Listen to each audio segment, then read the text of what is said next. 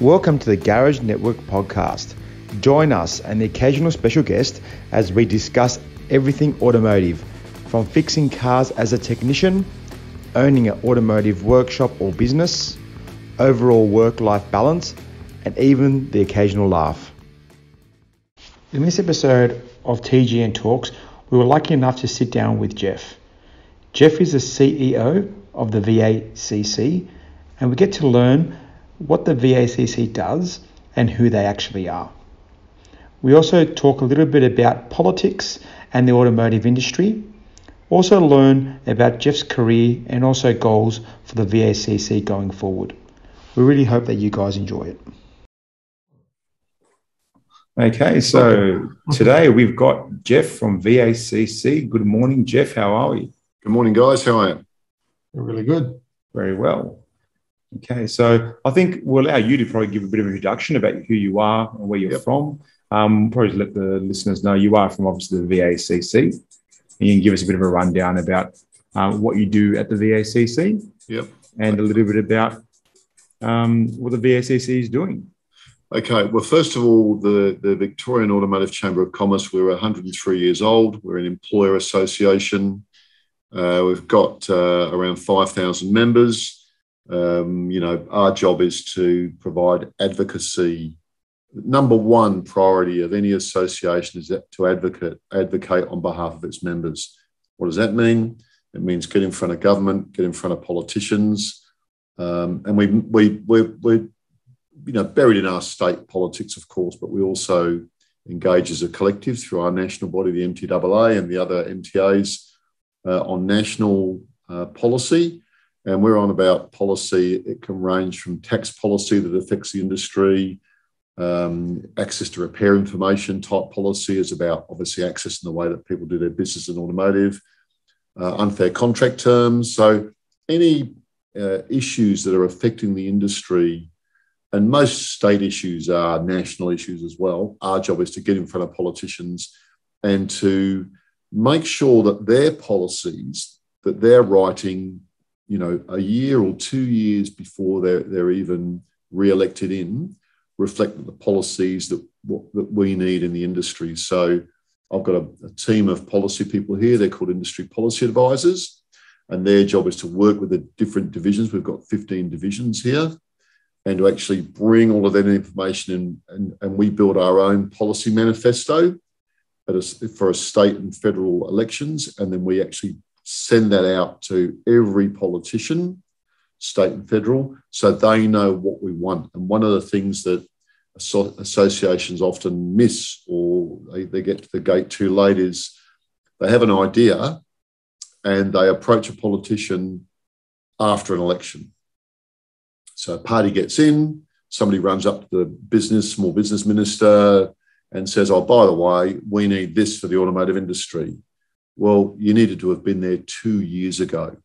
So often when you're hearing politicians talk about their policy manifesto, that's been influenced by a whole lot of people from industry and out of associations that have already spent a lot of time with different politicians to try and make sure they understand the issue, and consequently they follow that through in their own policies. But one thing that you guys and your network need to know is that if you can't make your policy need align to their policy need, it ain't getting up.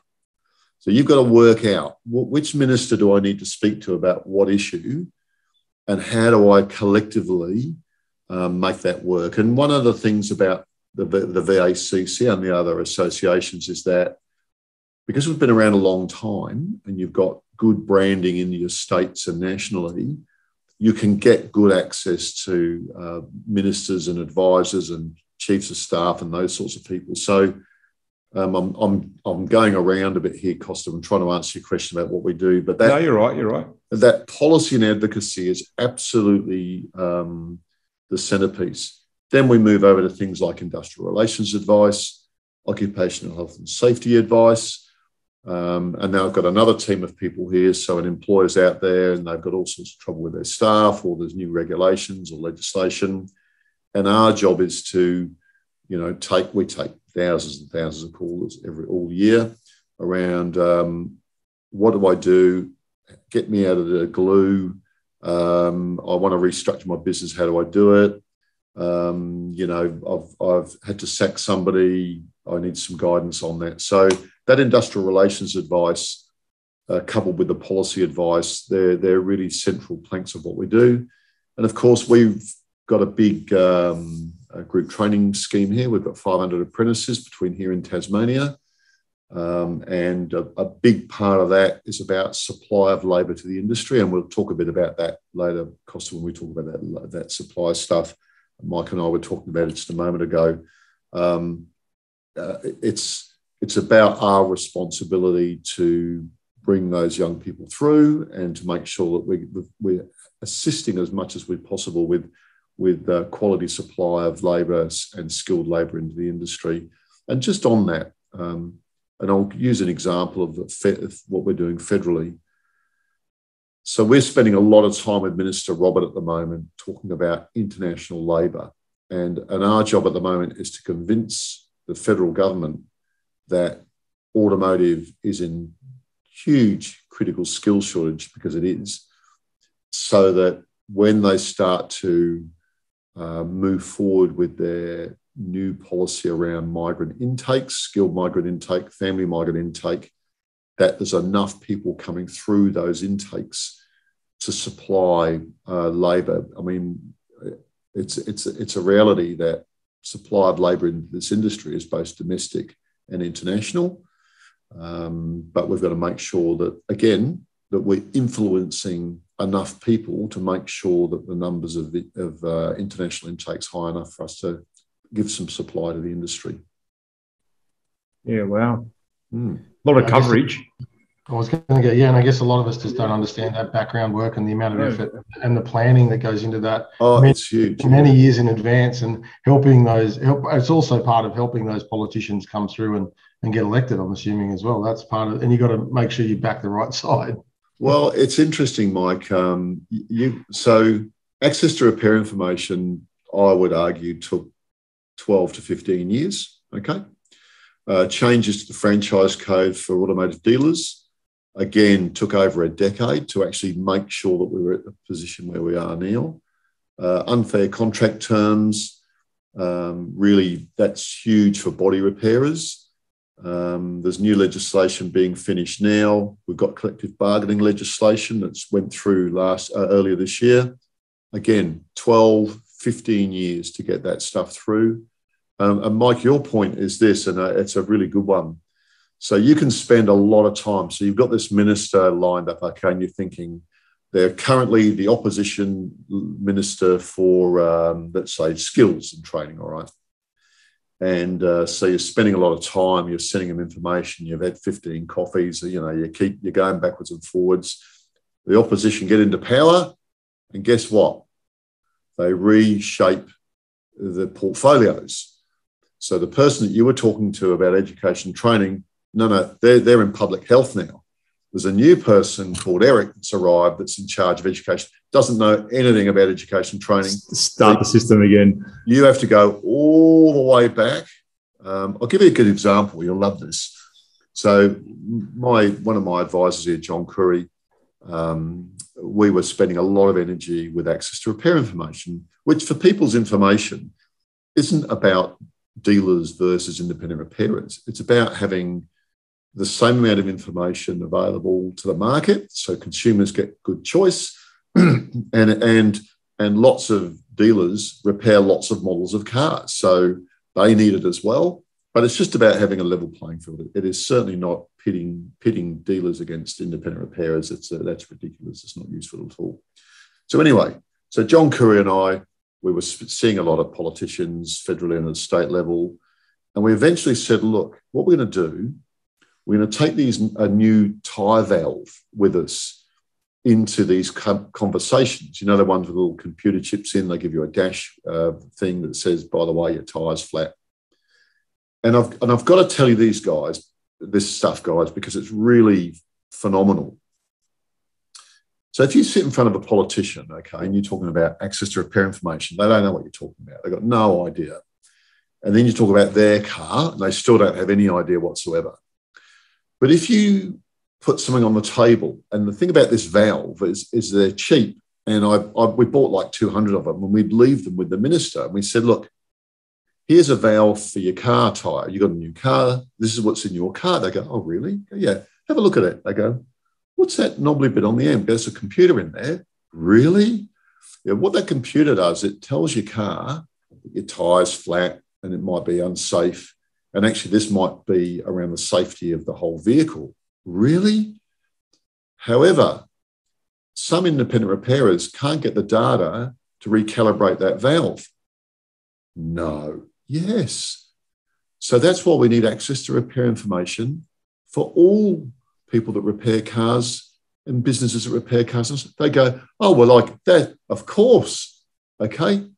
But if that makes sense straight away. That makes sense. It makes sense straight. But if you walk in with an electronic control unit or a they're not going to know what a module is. Yeah, that's right. They don't know anything. Okay. Yeah. But I'm just using that as a really good example of what you need to do, how you need to approach people politically around trying to explain how the industry works, because unless you can convince them that this is about them and they're part of this supply chain, you're just talking a whole lot of gobbledygook, and they're not really going to they don't absorb it, I suppose. That's the same as educating people. I mean, we're a lot of the practical, that's the same as practical learning, you know what I mean? Showing someone something and putting it into a practical sense. During that repair legislation, my local member was Craig Laundy, who at the time was the small and family business member who was in charge of that. And then overnight, I can visualize exactly what you guys must go through, because I was doing that. He had a team of people who was booked in to come down, and I was going to show him some of the programming stuff that we do and how simple it is. And overnight, he was no longer that minister. He was no longer in politics, and it was. That's right. It was all over. It was back to zero, back to square one. And it was just like, oh my God, we were that close. You know, it just felt like it was. Anyway, you know, you've won when you hear a story of that minister talking to another minister about the valve, and they've got it in their hand going, do you know how this works? And do you know there's a computer in there? So when that happens, you know that you've got breakthrough. Yeah. Absolutely. We would have here, though, and it would be the same with our colleagues interstate and with the national body, we'd have 50 to 20 policy issues that we're talking to ministers and senior advisors about all the time now. So I could give you our portfolio now, and there's a list of things that we're talking about that are really important to the industry. We're looking for a new body repair code in Victoria, for example. So that's been going for about 5 years. But, with the department's on board, they've got people working on it. And so A, there's a lot of stuff on the menu, but B, even when you're talking to politicians, you've also got to factor in who's the chief advisor, who's the chief administrator, who's the person down here that's actually got to put it on their workload that you've also got to convince. So we spend a lot of time. Ministers are great in terms of making relationships and getting your ideas across, but ultimately you've got to get down to the person that's going to do the work, and you've got to convince them that it's all going to be okay, and you're going to go on the journey with them. Ministers come and go, but administrators normally don't in government. They're there for a very long time, and you've got to develop relationships that are sustainable, and trust. You've got to have trust in those relationships as well. That's really important. Yeah, I think that's very important. I think in the whole industry as a whole, I think even just this communication side of things, I think that sort of relationship is very important along the way. It is, Costa, and I think in automotive we are very. I'm going to tell you something, okay? And you have to agree with me because you can't deny it. We are a verbal industry. We're an industry about talking to people, and we're an industry about relationships. Now, I can tell you this: 100%. When I send out a bulletin to 5,000 members and only 5% of them read it, I can tell you that we're not as an industry, we read stuff we need to know to fix something. All right, we're good on that, you know. And that when we can't work it out, by the way, if we can not read anything, that's the first thing is don't read anything, have a go at it. The second thing is to somebody throw the box out because I need it back. The third thing is I'll have a look on the internet because it's bound to be there. But we're a very verbal industry, and we're quite good at it, and that's fan. I mean, I love this industry because it is very much about people and discussions. We've got a technical area here, so I'll talk a bit about our tech centre. We've got a group of guys upstairs. They take about 50,000 calls a year, and they run what used to be called Tech Centre, which is now Motor Tech. Which is our joint relationship with Haynes Publishing. And even today, even with all of that technology out there in the industry and all of that information available and our own products, you know, Motor Tech, we're out there selling it. It's a really good product. It's the best you'll buy because we've got this technical centre attached to it. These guys still take calls every day from our members. Oh, look, you know, I want to be able to fix this. I don't know, they're after some sort of technical stuff. All right, have you got the scan tool there? Have you got the other stuff in front of you? Are you ready to go? But often it's the dialogue. These guys want to know, look, just tell me what to do. You know, I've got all the gear here. I think it's going to take me a long time. And we've got one of the biggest technical libraries for automotive in the Southern Hemisphere here. It is absolutely massive. And our guys still, they take a call, they go to a shelf, they pull a book off, find the answer, they scan it up into our library platform, and a member goes and looks at it and downloads it. And I think even though we've got a whole lot of new products on the market, I still think that tech centre will be, that call centre will be working in 10 years because there's still a group of members they'll use the other stuff when they can. And of course, you actually can't operate a workshop nowadays without scan tools and diagnostic equipment.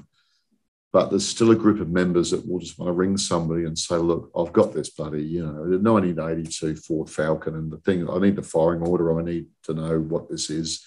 And it's a great resource, but it just proves to me that, can I tell you guys a secret? It's just us on the call, isn't it? Yeah, we love secrets. Michael loves secrets. Don't tell me, I'm not good at holding them. I can't. Yeah. Okay.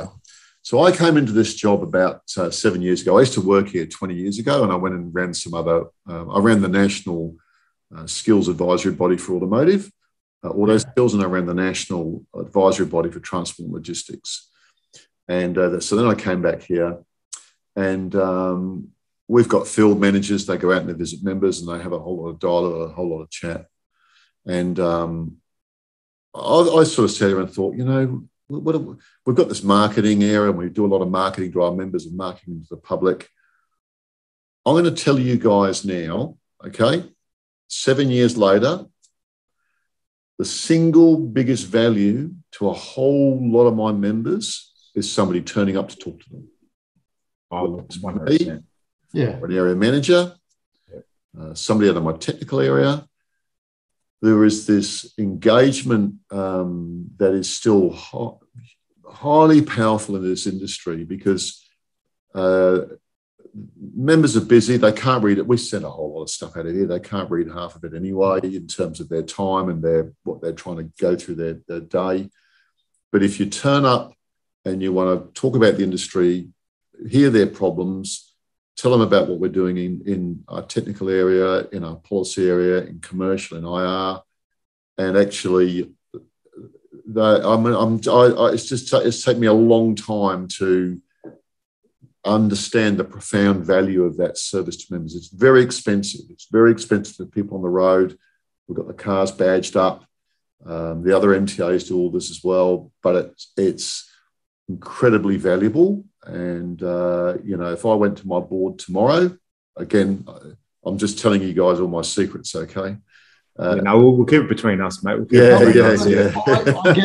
I get that, Geoff, because it's not an industry where I think that's in other states, other MTAs don't do it as well. I don't think I can But I think that we're very hands-on and face-to-face and want to talk about stuff. If someone comes in and talks to you about it, send an email. Yeah, I'll get to it. I'll look at it later. And then you're buggered. At the end of the day, you don't want to think about it. You don't want to worry about it, and you move on from it. I think there's someone said something, just to recap on what you were just talking about a minute ago with what you guys are doing.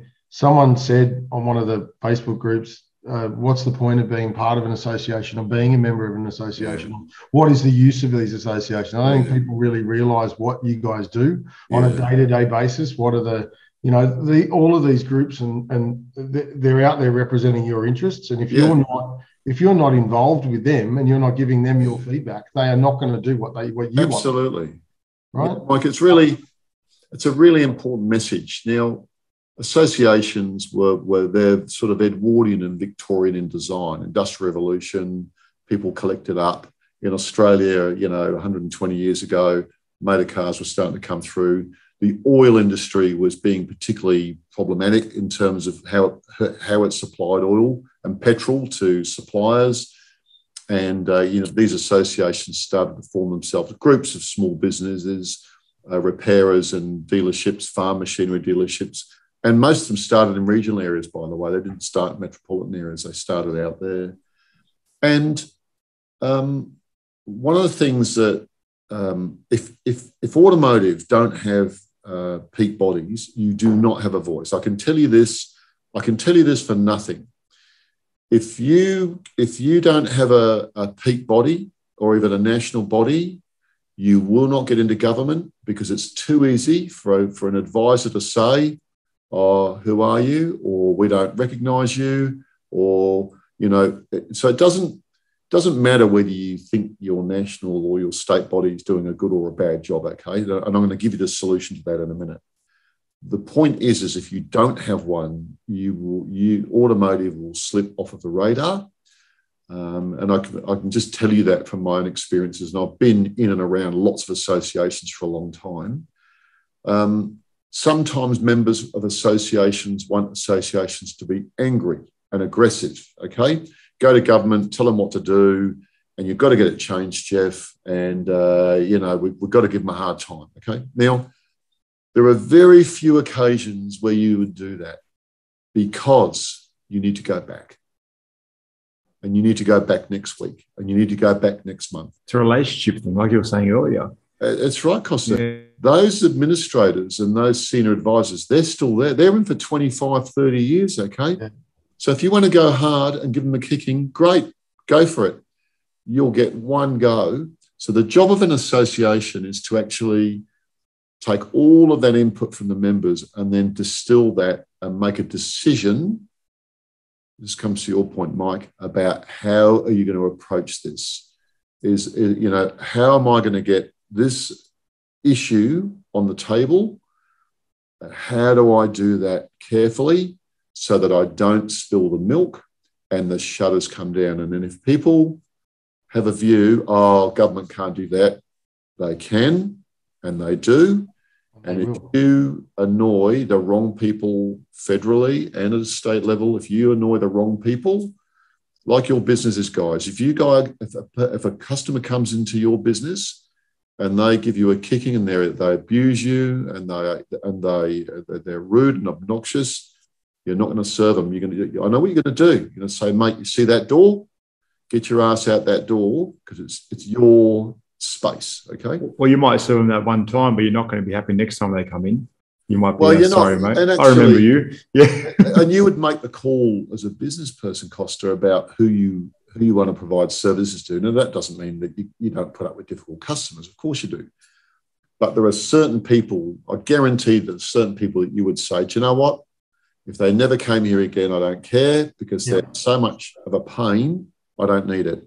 Well, people in all jobs are like that they don't want to deal with people that are rude or obnoxious. So we have to find ways of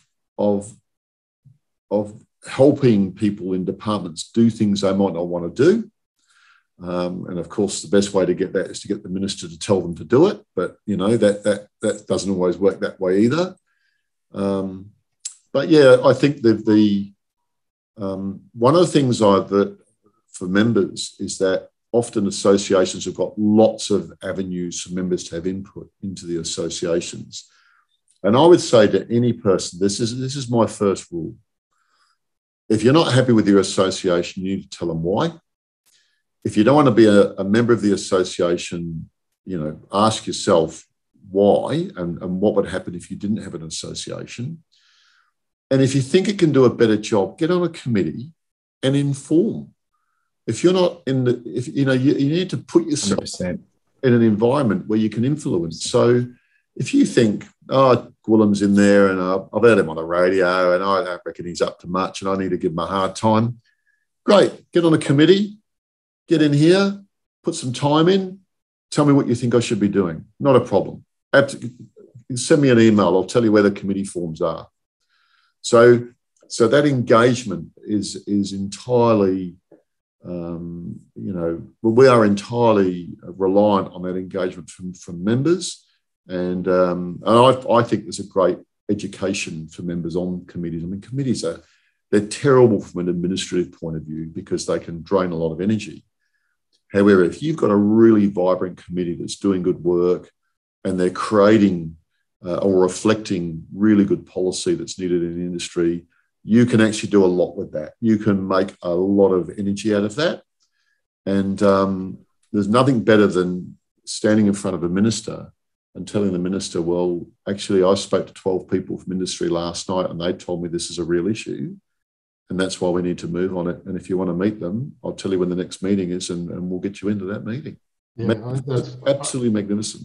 Yeah, I think you've got to get engaged. And there's so many people out there that just yell from the sidelines about everything that's wrong with our industry. And they go, well, What are you doing to help? Like it's 90% of these things are volunteer associate. Like people are volunteering their time to do to work, and that's a big problem. I think that people have got to get involved and they've got to help because we've all got to do a bit of lifting. I just want to come to that a minute, Mike. Now, your listeners can't see this, but behind me is a picture. That picture behind me, guys, is the new building. We're moving from St Kilda Road to North Melbourne in February next year, okay? They're just finishing off the building now. One of the things we've been doing here is scanning a whole lot of records. I've got 50,000 member records that go back a very long time, obviously.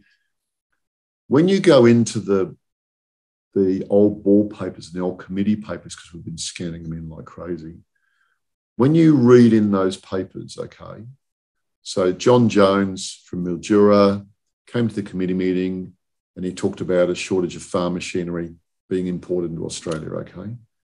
That person, the voice of that person, that one person that runs a business in Mildura or Shepparton or wherever it happens to be, that goes onto a piece of paper that ends up forming part of a policy that changes legislation or rules for importation.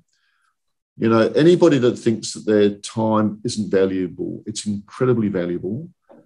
But when I look through these papers, 1918, all the way through to today, and they're rich. I mean, I get carried away with it. I could read these things for bloody years because it's the conversations about what's happening in industry that they're fascinating. Yeah. And they are individuals that decided to make a contribution over a period of time, and I value them highly. And I go out, I do our 50 and 75 and 100-year certificates here. So just for your information, in the Motor Trades Association, the individual isn't the member, the business is. The business is a member and the individual is the nominated person from that business.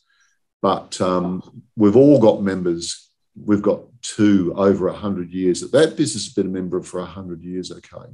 Well, that would be the same. Funny enough. Well, I gave a 75-year certificate to a panel beater about 2 weeks ago. We did it over Zoom because it's in COVID and unfortunately it wasn't that well. When you sit down and talk to these people, their businesses, so it came through the family, either the dad had it or the parents had it, and they talk to you about their journey over that long period of time. I just write the stories up, or the marketing team here go through all the information, write the stories up. They are fascinating stories about people's endeavours and endurance through a very long period of time.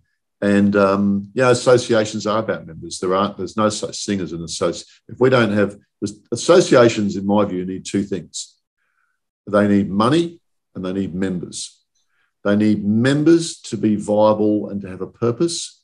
They need money to take a call to action and to turn it into policy. All right.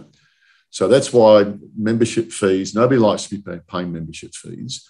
But if we don't have any money, we can't do anything.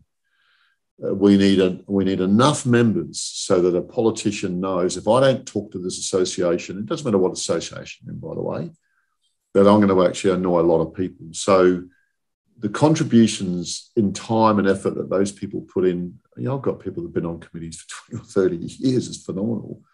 But the combination of their time and their resource and their effort and their financial contributions from members, they're incredibly powerful things. And we can't do what we do here without them. Yeah, Geoff, I was going to ask you what you did beforehand, but I was going to just quickly tell you, I don't know if you know, but my grandfather started our business in 1916. Wow, man. So we had, these are some of the, I think you can see these old petrol signs. I can see them, yeah. They're from COR, from Commonwealth Oil Refinery. Yeah. And then some of them, Dad was cleaning them a while ago, and on the front of them, it's got, they were starting to spray paint BP over where it had COR when British Petroleum. Wow.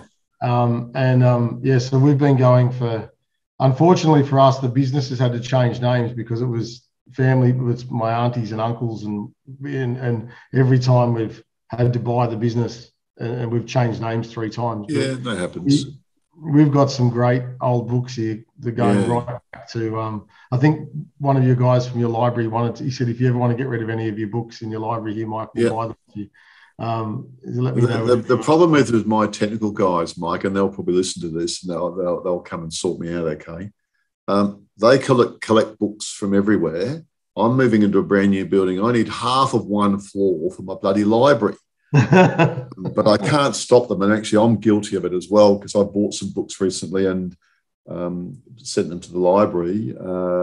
Again, you could spend years up there. I love looking at all the old ads, and I think looking at some of the ones here, some of the old work. Some of them are questionable. Yeah, some of these. They are today. Yeah. And speaking of associations, we had service stations and workshops, and we were members of the SSA and trying to get through I was only a baby at the time, but I remember the petrol strikes of the 1970s, and the stresses that my dad and my uncle and we had 4 service stations here in Sydney, so like it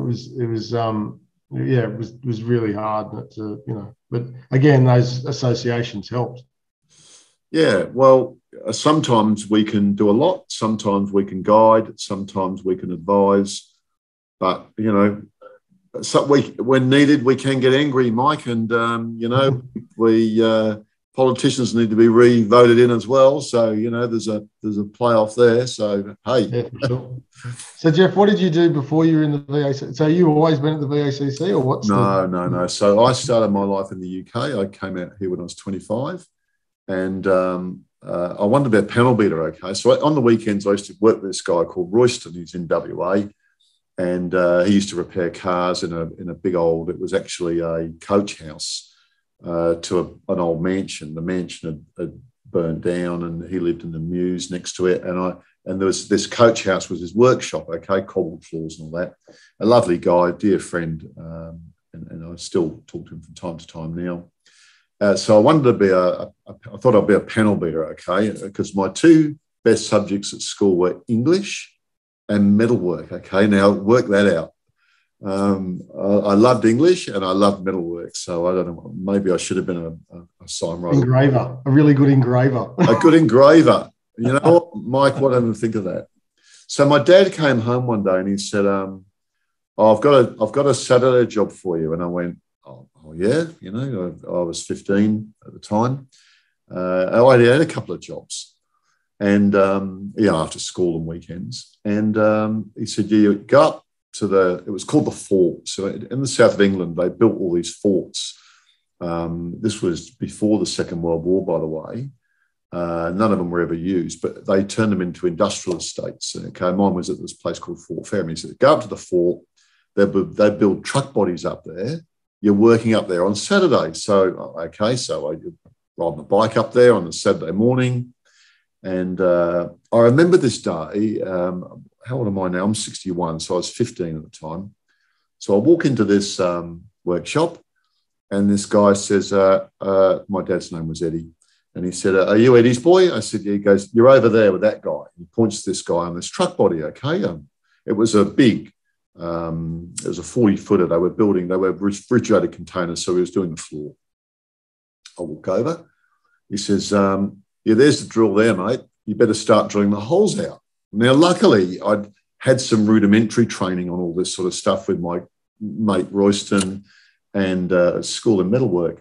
And I just thoroughly loved it, okay? So at the end of the day, I worked for the whole day. They didn't pay you to do this sort of stuff back then. It was sort of like, see, you go and we'll make a judgment. So at the end of the day, this guy comes over, and his name was John McComiskey, and we called him Bomber, because at that time, unfortunately, we had these big fractions with the Irish, and, you know, there was a lot of bombings going on, which was a very sad time. But because he was from Ireland, we just called him Bomber, okay? I never called him that to his face because he was a really big bugger, okay? So Bomber's walking towards me, and you're just scared. You're scared even looking at this guy because he's really angry. He's got the big red cheeks and the hair everywhere. And he says, I don't know, I can't do an Irish accent, so I won't even try. And he says, you Eddie's boy? And I went, yeah. He goes, you did okay today. You start on Monday. Was that your Sunday job, was it? So that was a Saturday job. That was a Saturday, okay. Yeah, you start on Monday. Monday, so I go home and I said to Dad, hey, Dad, I was up at the fort today and I worked on trucks all day and on truck bodies, and I really like that. And they said I can start on Monday. Now, my academic capabilities at school were, I would categorise of average, okay. I love school for the social environment at school. I loved my mates and all that sort of stuff. And I really wasn't that focused on academic work at all, apart from English. And so on the following Monday, I go back there, and they put me with a gang, and we're building these big Pantex and refrigerated vehicles. And I just started my apprenticeship as a body maker. So, you know, we're still doing fiberglass there, a bit of wood involved, aluminium, sheet metal, all that sort of stuff. Really enjoyed it. Went to the local college in Portsmouth, Highbury College. And Thatcher years came in, moved my apprenticeship to Southampton in the last year, worked in specialist containerised work there for a year, really enjoyed it. So my apprenticeship, I look back on it with great fondness, and I met some really good people. And then I couldn't work out what's happening because my dad kept telling me to go overseas, and I really just think he wanted me to leave. So I went to Europe for a while, then I came back, and he said, I'll try America. And I went to America for a little while and came back, and he went, you really need to try Australia, Geoff, give that a crack. And I'm thinking, so something like that, I'm not working this. Then they started to downsize the house, went from 4-bedroom to 3-bedroom. And the writing's on the wall here. They had plans in place, mate. They had plans in place. Yeah. So I come out to Australia, and I'm doing crash repairs at Australian Pacific Tours. They do around Australia. They used to do Australian buses, and the buses used to come mangled up, so you do the body and fix them up. I worked on trains at Comenge for a while, building trains. I'd worked at British Rail before in the UK, carriage building in the railway works at Eastleigh. And one day, I don't even know what happened. I don't know why and why I did this. I looked in. I was repairing buses, okay. And I looked in the yellow pages, and I thought, I'm going to go and work in a technical college. And God knows why I thought this, okay. And there was this John Batman. It's actually called the Batman Institute back then, Batman Institute of TAFE. Now, I didn't even know John Batman was one of the early people that opened up Melbourne at the time. I ring this number. This bloke picks up the phone, Ralph here. Now, they hadn't employed a teacher for like 15 years. And it was the only place in Victoria that delivered body making training. And at that time, in that week, they needed a part-time trainer. It's unbelievable, this thing. What's that for timing? So I go down there, start some training. Loved it. My employer said, we don't care. If you give us 40 hours work a week, 40 hours a week, Geoff, I was a good spray painter, I was a good repairer. So every Friday I went down to the TAFE, did a part-time teacher training course. About a year later, full-time in the TAFE, did a diploma of technical teaching. About 3 years later, I started to move into different parts of the institute. It was only a fully automotive institute, went into curriculum and curriculum management because my writing skills, I was a very good writer. So they picked up very quickly. This bloke can put words together and he can spell, he can do all sorts of things. Then I did a Bachelor of Education and then I did a Master's of Education. So I left school at 15. Okay, I did City and Guilds, did my apprenticeship.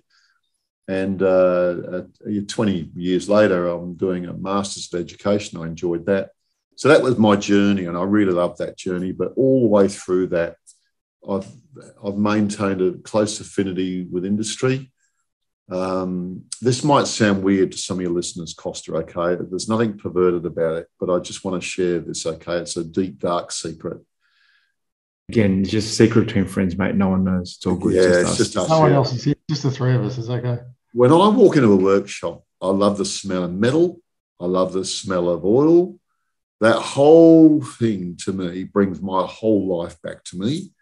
And I love all of that stuff. So it's it's a real thing that you can get connected to this industry and have a real affinity with it. But the stories, I'm actually interested in other people's stories and I love listening to them. And I can't, we're post-lockdown now. And I said to Anna, who works with me here, I said, get me some appointments back out in industry next week because I need to get out there. And road, get back on the road. Yeah. That's really interesting. I like hearing your story there, mate. That was great. Yeah. It's a funny old story, isn't it? And I love my parents dearly. And they passed away now, of course. But I remember, I've got to tell you this very quick, okay? When I got my teaching certificate, I used to go home every year to see my parents. And I go, Mum, I've got the certificate. I was really proud of it, okay? But yeah, just pop it behind the radio, Geoff. Just pop it over there. I want it on the fridge. So about 3 years later, maybe 5 years later, I've got this bachelor of this undergraduate teaching qualification. Okay, I've done my diploma. I've got a bachelor of education leadership. I'm flying over to the UK. You guys go. So, hey, Mum, what? Got the certificate? What is it, son? I would say, and my dad was there, and I've got a degree now, Mum. Oh, that's lovely, Geoff. Just pop it behind the radio with the other one. Okay, just pop it over there. So you're flying back to Australia, thinking, is it me? Is it them? Have I moved out of this? Am I getting above my station here? So I get this master's. Okay, it's a big certificate. Okay, I'm feeling really good about myself. I fly back over to the UK. All right, I'm 20 years in. This has got to impress them. This is going to impress them. The sheer size alone. Yeah. Hey, Mum. Yeah, what? I got the certificate. Oh, lovely, son. What is it? What you got there then? So I roll this thing out. I go, Mum, it's a Master's in Education.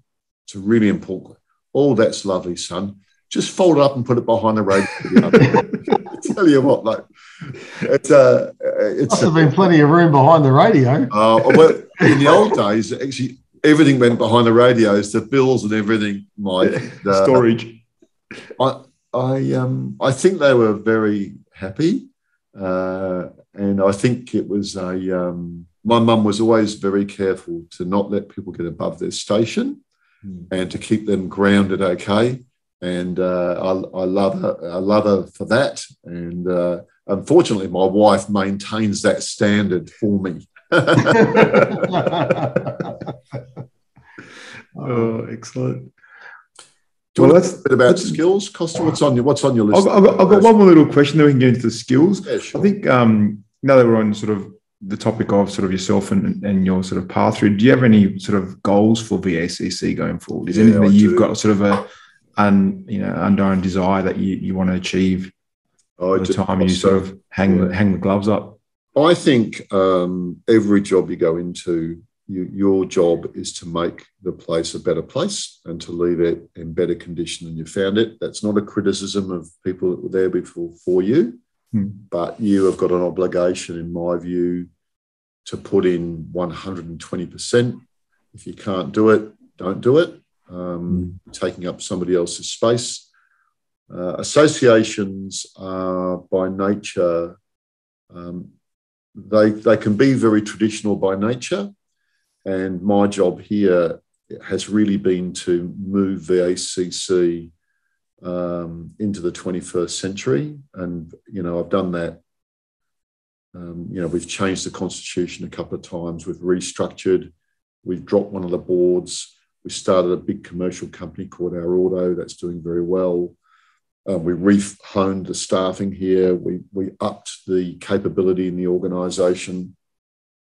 We sold the building. We put the spare money from that in the member funds so that we've got good reserves for a long time so that we can actually give the members back more than they give us in funds. So, we give the members back more than double what they pay us in. And we can do that through our investments. And that's a good use of member money to actually we can give them additional services. So that's about shifting an organisation, Costa, shifting the culture and shifting the view. And I've had good boards here to help me do that. I mean, boards, it's not the CEO's job to agree with the board all the time or the board's job to agree with the CEO. If everybody agrees, you've got a problem. You can't agree all the time, okay? It's just life's not like that. But if you can work with the board and go on this journey of renewal, I think that's a really important place to be. I think all associations need to take that on board, and I think they do. If you look at our new building, which is basically, it looks like a honeycomb, but it actually represents the grille of a Mustang. But the building is looking to the future.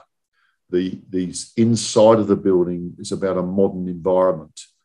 The staff here, I've got more staff here that are more highly educated. I've got people here with law degrees. My IR team are very well educated. It's about, really lifting the game through the whole organisation. One, we talk about relevance in associations, and that is obviously, if you don't have a relevance to your members, then you don't need to be there anymore. You've run out of life. There's always work for associations to do because the business environment is always changing. There are challenges in that environment. So my view is if an association thinks they're done, because my view is there's always more to do.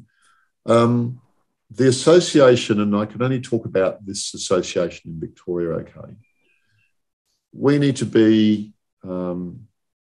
highly focused around member services and member engagement and delivering on advocacy. One, without any shadow of a doubt. To do that, Costa and Mike, when you appear in government at the steps of Parliament in front of ministers, they need to know who you are, they need to respect you as an association, and they need to respect what you do, okay? And that's my job. My job is to make sure that this association is respected for what it does. Now, most associations in the MTAs, they're registered the same as a union. Okay, under the Registered Organisations Commission, under the Registered Organisations Act. Effectively, you could argue we're an association, we're a union for employers, okay. When you look at the work that you do, and when a minister makes a judgment about an association, this is the judgment they're going to make. How well have you worked for your members? Okay, and another minister might make the same judgment about a union. They might say to a union representative, how well have you worked for your members? But I think that applies to any association, that if I'm a minister and I've seen this association, they're in the press, they've got a clear message, they've moved policy, their policy advice is sound, their advocacy is sound, that is the respect you need. And you need to, that every day here, that is a journey and a task for us to do inside the VACC.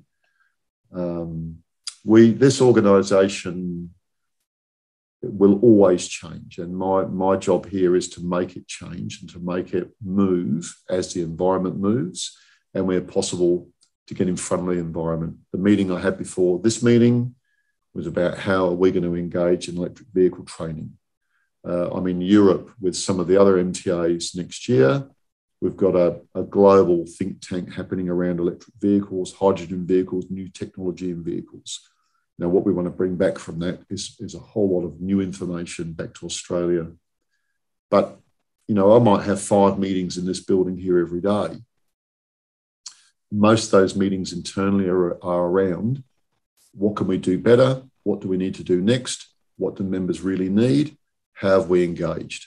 Okay, every day, every meeting here has got to be around those themes, and they're really important. So, Costa, for every association and every CEO, you know, you just hope that when you pass the baton, that the next person has got the energy and the drive and the will to take that baton and to do better and to build on what's been built before. And I really hope that happens here. And then the other MTAs, you know, I know all of the, you know, we group up regularly, the other CEOs. We had a group up, I think it was yesterday or the day before. I can tell you now, every one of them would want the same. And most of the things I've spoken to you guys about today, they're all doing it. They're doing it their own way. They're doing it with the resources that are available to them. They're tough gigs, you know, because I've got 5,000 members, and any one of those members can ring me anytime, and I pick up my phone. You ring me on the weekend, I'll pick my phone up. And give me an opinion, let me know how they're thinking, let me know if they think we should do more, and that's good. You know, I'm okay with that. I mean, ring me and tell me what you want. I mean, tell me what you think we should do. But that's, you know, anybody that wants to run an association, they're very complicated jobs, because you've got huge influences coming at you, even in the industry, between different divisions in the industry. What you might want to do for one division may actually impact harshly on another division.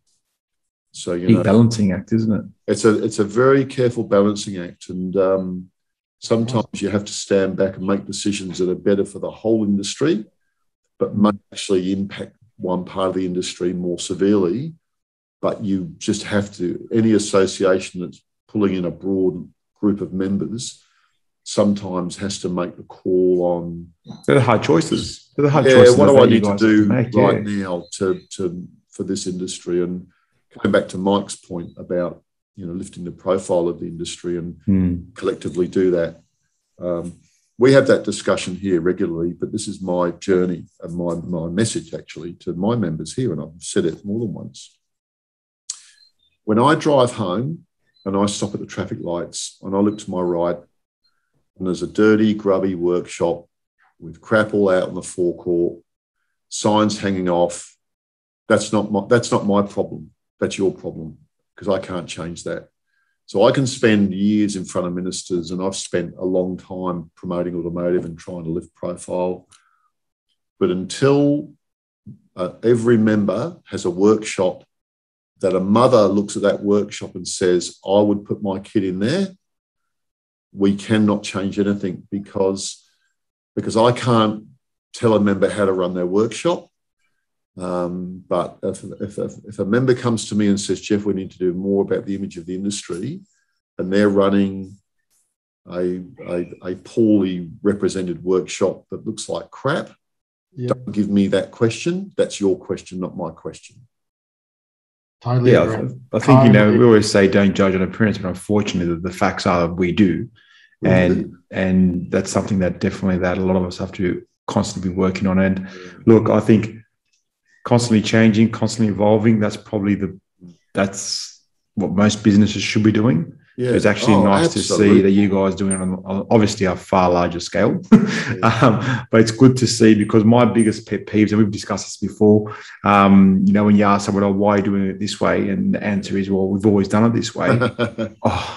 It's like sticking a knife through my heart. I'm going to hit you up with a challenge at the moment, Costa. I reckon you know what we should do with the garage network? I think we should have a garage competition, like who's got the cleanest garage. We'll get Geoff to judge it. How's that, Geoff? Yeah, I like it. Why don't we go around the country and do a garage? Not a problem. Well, we'll get a prize for them, and I'll stay out of it because I think I already have Australia's cleanest garage. You can go the other way and have a booby prize for the worst garage, because actually profiling the ones that are doing the right thing, that's a great thing to do. Yeah. But actually, worst gets a mop. There are some of the bad ones. Mums, by the way, mums are the predominant factor in the employment of young males. Yeah, wow. All right. There you go. The only lens, in my view, not that we only want males in the industry, we need far more diversity, but you need to look at a workshop through the lens of a mother and make the call. They would put their kids in, or you'd put your son or daughter in. Yeah. The answer's no, then that's the problem. Yeah. But that perception, and the perception starts with us. We need all of us as the mechanics and as the business owners. The perception starts with us. Absolutely. You guys are front of shop, and I can't change that. No, I know that. And you got to remember that my father-in-law said it to me years ago. He said, look, he said it's people's second biggest investment. Yeah. Most people's second largest investment is their motor vehicle. Yeah. So, and he said, why would they want to bring it to a shop where, I don't know, like that looks like that? You know what I mean? Yeah. It was, and it's people you're not going to get work. I mean, we built this workshop here in 2015. We moved in, and I had people coming in on one of our old service station sites. We had to remediate it, and that I had people coming in just going, "Can I just buy something?" Because I just want to look around. I love that. Because it looks like a Formula One. Oh, I love it. And it's like we're continuously getting. I went and got to the service station yesterday, and the guy goes, 313 Automotive, you've got the cleanest workshop I drive past. How do you keep it so clean? And he's just a service station attendant. And I said, well, I flogged my staff pretty hard, I said we cracked this one. But you can eat your breakfast off our workshop floor. So there are some great examples, Mike. I've got some members that have got really, really good workshops, and I like them. And the people that work in them work there because they're like that. Yeah. And I really don't know how the ones further down the food chain are going to manage with this lean employment market that we've got, Mike. But gee, when you walk into a nice workshop, good floor covering, the gears are on racks. There's not shit all over the airlines all over the place. I think they're great places, and the public know that. Yeah, for sure. Definitely. Right. What else you got, Costa? Well, I've probably got a couple more. I'll hit you with one more, but since you're giving me the time to, why not? So obviously, Anna's going to knock this door in a minute. You're going to get. Yeah, you got to be careful. The more you give me, mate, the more it's like, give me an inch, I'll take a mile. So obviously, we're going to see some pretty drastic changes with data share and all this sort of stuff, sort of starting to hit our doorstep shortly. Where do you think that's going to take us? I know you spoke about it earlier. It's going to start to sort of level out that playing field. It's not really an advantage, but start to level it out. But what do you think? What sort of changes do you think we're going to see in the independent space? Well, there's a couple of things happening here. So the data scheme, what's known as the scheme rules, are just being finalised now, and they're the rules that will dictate what information you can get and how you can get it. and there'll be certain levels to that. But when you get up into the security, the safety and security levels, there will be a fit for purpose requirement there. So there will be more monitoring, if you like, of people going in and out of portals to get information. I think what we're going to find is a big divide occurring in the industry, though, Costa, about people that seriously want to move into the new vehicle fleet. They want to tool up for it. They're willing to put the time and effort into their staff, particularly around the diagnostics and that sort of stuff. And there's another group of people that are going to be the last of the Mohicans, if you like, is they will just work on conventional vehicles and they will time that out. They'll be on a journey timing that out. But I think that there's no doubt it's going to be. I've been to some members, not so much recently, but before COVID came in, and they said, "Look, I'm not buying all that gear. I'm just working on my old customer base. But all the time they've got their old vehicle, I'm going to work on them, and that's okay. That's their call." Yeah, absolutely. But there's definitely going to be a fork in the road. It'll certainly in the next 5 years where members are going to have to say, well, okay, what am I going to do here? The thing is, if you take the left-hand turn and you work on traditional vehicles, it's quite likely that when you come to sell that business, if you want to sell it 5 years down the track, that the value is less, in my view. Yeah. If you want to take a right-hand turn and actually equip and put yourself in a particular market, I think you'll have a vibrant business, and the business value would be greater because it's contemporary. But I think the business, it's not a disaster. So, okay, let me give you a timeline, okay?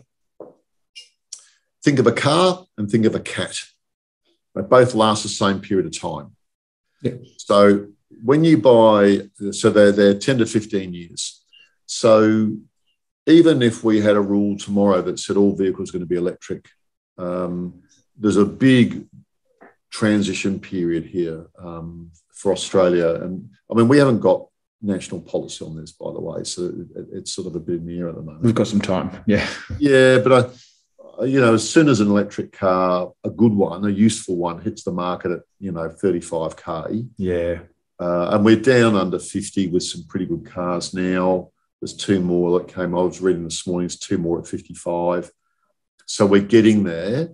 So I probably the market's going to determine what we do before policy, because as they move into less internal combustion engine production around the world, those cars, in my view, will actually become more expensive because there's no R&D occurring, but volumes. When you make cars, if you make a lot, they're cheaper. If you make them more expensive, it's pretty straightforward. One of the challenges is going to be about the breadth of vehicles that people work across. So in the olden days, about 30 years ago, most engines had similar technology, and cars came into the garage and you fix them as you went. As we move down into electric vehicles and more proprietary technology, on Teslas and MGs and whatever vehicle that is, I'm not sure whether repair shops will be able to get across the range, and it's about whether the ranges start to get narrowed around, look, here's 5 brands, we're a Euro brand, we're a North America brand, or whatever that mix is. And we've got a bit of that now anyway. But I've got a funny feeling if diagnostic equipment becomes too proprietary focused, that you're not going to buy a 50 grand tool 5 times. You're not going to do. So let's have a look at where the technology goes on scan tools and diagnostic equipment. But I've got a funny feeling the bandwidth is going to come in a bit. But to come back to my point originally, Costa, repair shops are going to have to make a decision which way they're going to go, because you either have to gear up or make a judgment around, look, I'm just going to work on the older stuff and I'll send the other stuff up the road. And look, you'll probably go okay because there'll be enough work in the market for a period of time. Yeah. But your business will ultimately be smaller. And, in 10 or 15 years, you're going to be working on a lot of old shit, and then that will disappear as well. I think I will very strongly agree with you, I think. Yeah. You'll probably see one thing to add to that because of the obviously the proprietary branded tooling. I believe we'll probably see a few more sort of specialized shops. The guys that just do certain brands. I think so. I think so. Yeah, definitely. It makes sense. It does make sense. Yep. But no, but where that will be problematic though, Costa, is regional. So of course. You're willing to drive 6Ks. Okay, they're a Rivian specialist or they're an AMG specialist. Yeah.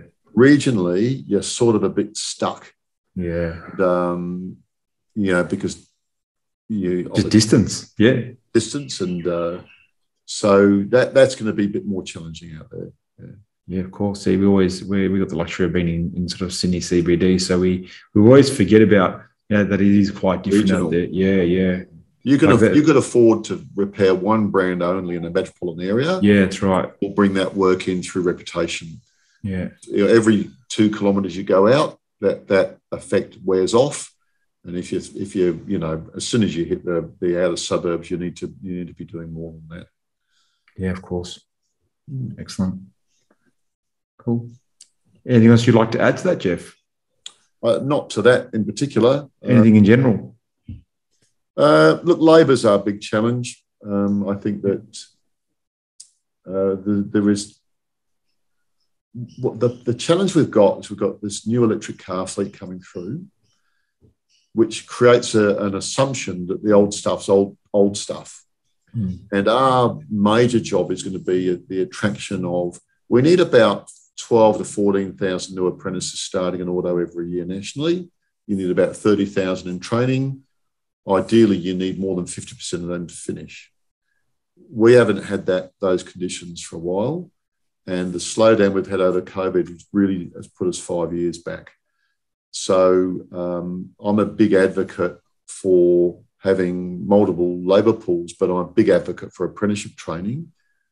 But there's no way in the world that we're going to be putting on enough apprentices to have that labour coming through. So we will be needing to use international labour more, but that we've got to get government to focus on that. I still say to members now, you should have a relationship with the local school. The labour force is over there. But there's no point turning up for a 10-minute session at year 12. It's still too late. You've got to be with the same kids in year 9, 10, 11.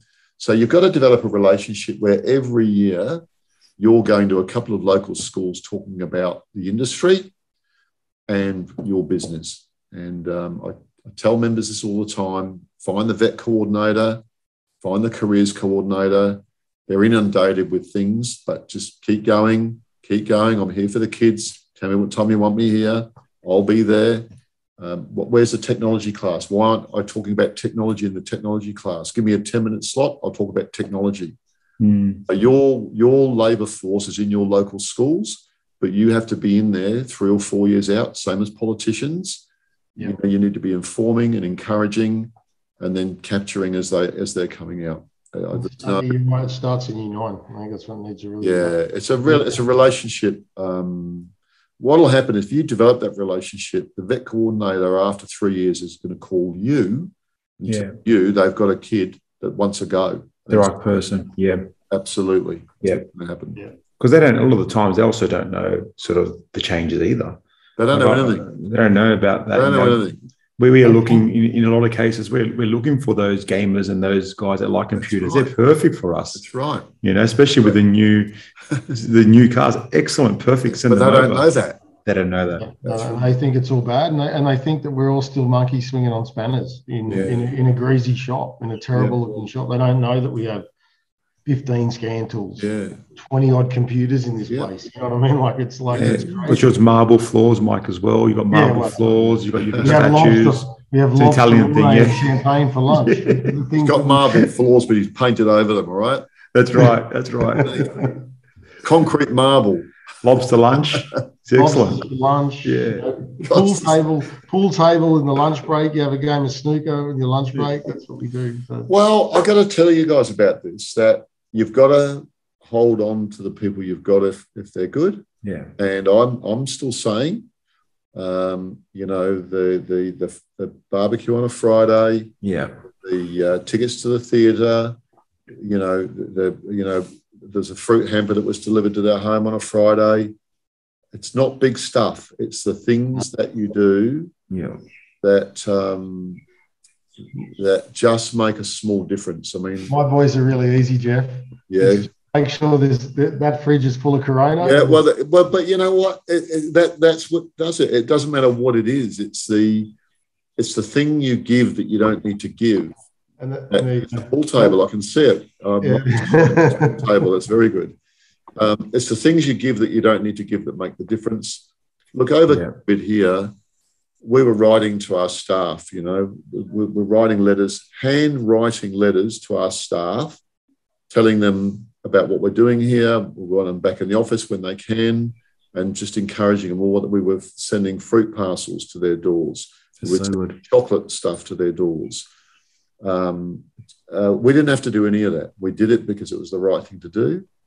But as I've spoken to members and people in the industry for years, I remember there was an Autolec, South Australia, a really good shop.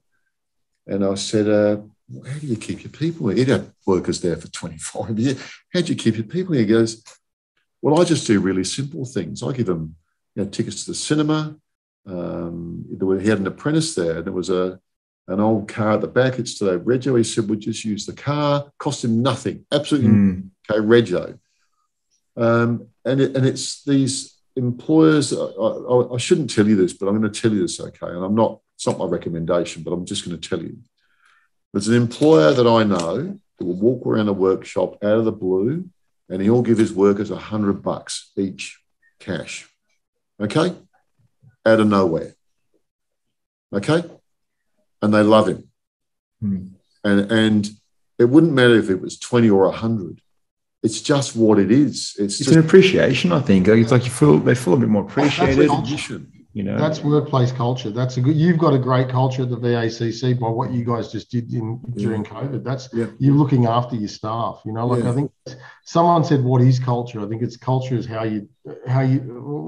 It's everything. It's all of the above. You know what I mean? Like it's what you just said. You just explained it beautifully. Yeah. So anyway, I think it's the small things and thanking people. There's a guy. Again, it's my last secret. I'm just going to share this with you. It's just between us, mate. Again, like I said. I sit here and I've got a team of people out here, and there's a guy on the phone out there, okay? And, all right, I've got to get off. Yeah, I've got to get off. Too many secrets. Too many secrets. Okay. Yeah. And I'm listening to him onto the phone, and his phone manner is absolutely magnificent. And I hadn't heard him before because we've had to move down to another floor before we move out of the building. And one day he was going home, and I stopped him and I said, you know, your phone manner is the best phone manner I've ever heard. And if I had a problem, I'd want you to fix my problem for me because I reckon you're fantastic on the phone. That guy there, nobody's ever told him that. Nobody's ever stopped him and told him that. And he felt like $1 million. 100% you would. But I actually meant it because the guy has got a fantastic phone. I thought, I'm going to tell this guy that he's actually a really good guy and he's doing a really good job. Yeah, that's great. Absolutely fantastic. Yeah, it's just... We got to praise people for it. That's really a really good point. That's really, you know... Hey, guys, I've got the time out at the window. Yeah, no. I'm supposed to be chairing another meeting. Here's another guy who's got his thumb up. I'm in trouble. I've got to go. Thanks, Geoff. Anyone, just quickly before we go, you can check out Geoff on the Grill podcast as well. You give your any more stuff. Yeah, have a look at that. VACC, the Grill. Have a look at that. Excellent. Right. Thanks, Thank guys. you very much. Pretty. Thanks for your time, mate. I love the chat. You. Really appreciate it. Anytime. Thank you. See you later. Thank you. Cheers, mate. Bye-bye. Don't forget to join our private Facebook page if you are an automotive technician, and also subscribe to our YouTube and our podcast channel. They are all called The Garage Network. Thanks, guys, and see you next time.